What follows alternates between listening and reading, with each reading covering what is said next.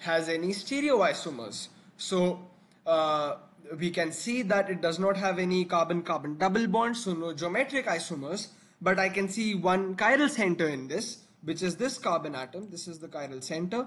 So I see one chiral center because you can see that this carbon atom is attached to a methyl group on one side. It is attached to an ethyl group. It is attached to an ethyl group on one side. It is attached to a hydrogen on one side. And it is attached to the ketone group, which is COCH3 here, as you can see. So we can see that this carbon atom is attached to 4 different groups, and as it is attached to 4 different groups, the third carbon atom I'm talking about, it's a chiral center. So we will have an optical isomer of this compound, which is, if you draw the mirror image,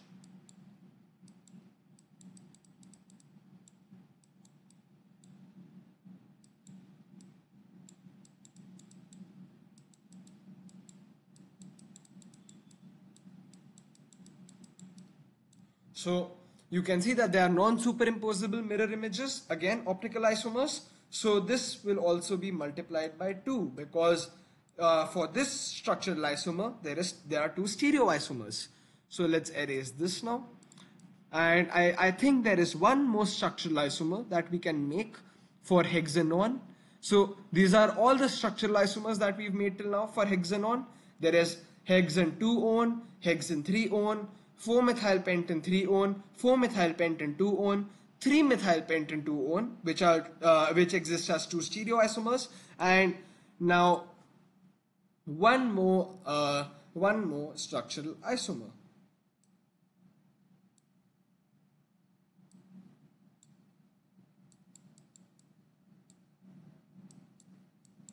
So as you can see now, I have replaced this methyl group over here. So when I number this 1, 2, 3, 4 or 4 or 4. So in any case, I will have 4 carbon atoms in my main chain. So this will become butane 2-on because there is a ketone group on the second carbon atom, butane 2-on.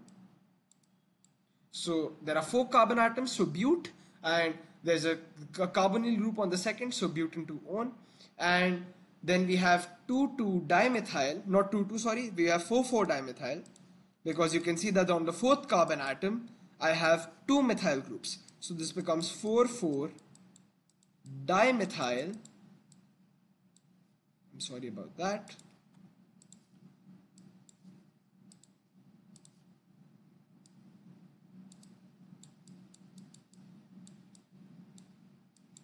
So 4,4-dimethyl butane 2-on.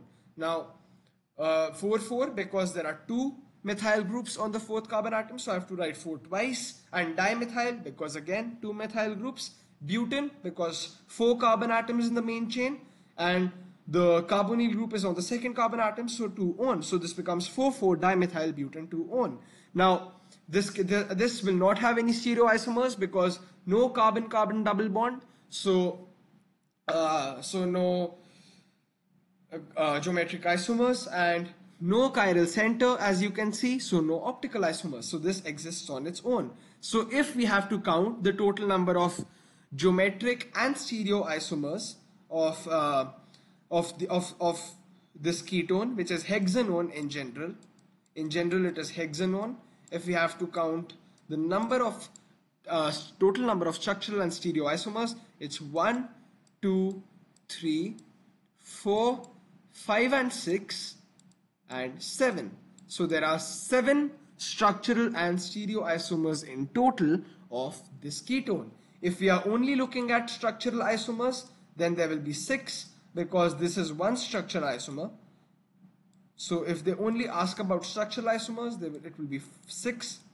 But if they ask about total structural and stereoisomers, since we have 2 stereoisomers of the 5th structural isomer, this will become 2. So 1, 2, 3, 4, 5, and then again we count this again, so 6 and then 7. So in total, structural and stereo, 7 isomers. So now you know how to do the isomerism for ketones.